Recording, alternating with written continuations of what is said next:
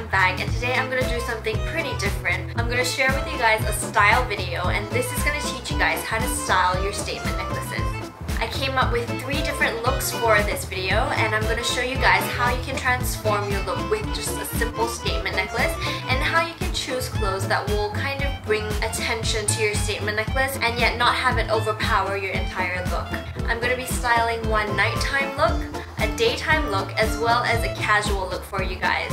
Now the first look I'm going to start off with is my nighttime look, and I chose to style my statement necklace with a strapless dress. And what this is going to do is really bring attention to the neck area because it's so bare. And when you put a statement necklace there, it not only completes the outfit, it also gives a kind of extra something to the look, I think.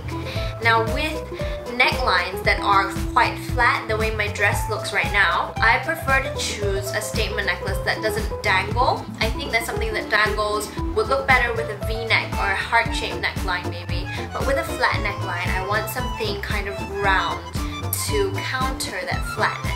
I chose to pair this dress with a gorgeous pair of earrings. Now, a lot of people do say that you shouldn't over-accessorize, so don't put on a statement necklace and statement earrings at the same time. And that does apply in some cases, but with this dress, because of its simplicity, I think that you can add something extra.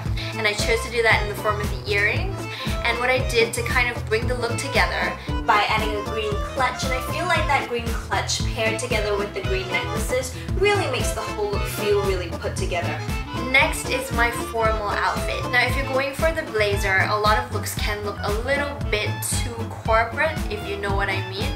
So what I chose to do is get a really funky, really out there kind of choker necklace. And I chose to pair this with really simple lines, and yet I did add a pair of shorts with a bit of pattern on them just because I wanted to kind of bring a little bit of edge to the look while keeping it feminine with the florals on the shorts. Now this choker, I think, can be done well, and it can be done in a really bad way as well. Remember that when you're doing this kind of statement necklace, you want to pare it down. For example, this necklace is giving me a really rocker vibe right now, and what I want to do to kind of counter that rocker vibe is put in that corporate blazer, you know, the clean lines, and add in the femininity of a floral pair of shorts.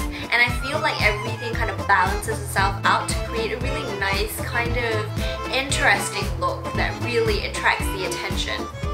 So my third and final look is actually a casual outfit. I wanted to show you guys that you still can incorporate a statement necklace into a casual look. What I used was a very breezy open shirt, and what I used with that was I actually placed the necklace underneath the shirt, and I like the way you kind of see the necklace through the shirt as opposed to having it sit on top of the shirt.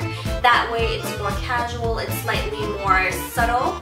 I paired this outfit with a pair of culottes. I absolutely love culottes. I think they're so comfortable and breezy. And I also included a really gorgeous box clutch. Now I am a huge fan of box clutches, and you can make these clutches seem a little less formal by adding the chain and stringing them over your shoulder. And that is it for my statement necklace styling video. I really hope that you guys enjoyed the video and found the styling tips and the products in the video helpful and interesting. Thank you so much to Red's Revenge for giving me the chance to use your accessories in the video. Guys, if you want to check out Red's Revenge, I have their Facebook page linked below, as well as a really special discount code that I'm able to share with you guys.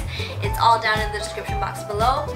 Also, Red's Revenge is in stores in Malaysia, so you guys can check them out in the actual store, and they are really gorgeous stores, by the way. I'll leave the addresses in the link box down below as well. Thank you so much, you guys, for watching, and I will see you in my next video. Bye!